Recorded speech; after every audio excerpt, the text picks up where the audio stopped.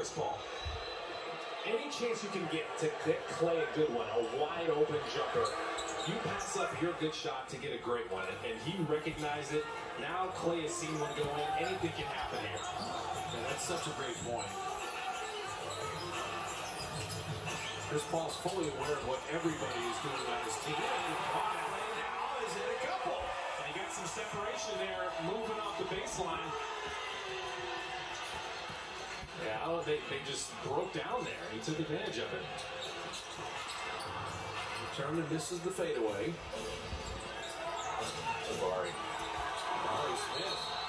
And he will be fouled by Looney after a doubleheader featuring the Dons men's and women's teams. ChaseCenter.com for that Sunday doubleheader. And Jabari Smith is another one of those guys that's getting better with the balance to his attack. He can shoot the three ball, but kind of use that as a cherry on top. Work inside any chance you get.